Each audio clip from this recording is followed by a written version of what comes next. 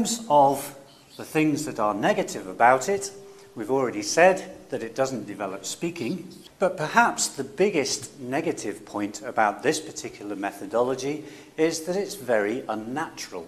Okay, so despite the criticisms of this particular method, and particularly the fact that it's unnatural, this particular methodology was in use all the way through the 17th, 18th and 19th century, and indeed it's still in use today. However, Guan in the 1880s and Berlitz in the early 1900s decided that this particular methodology was so unnatural that they wanted to come up with something new.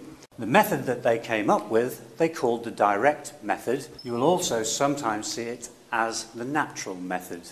What these two people were saying is that if we wish to learn a language, then we should try to recreate the conditions that we learn our native language in. And this is what the natural methodology tried to do.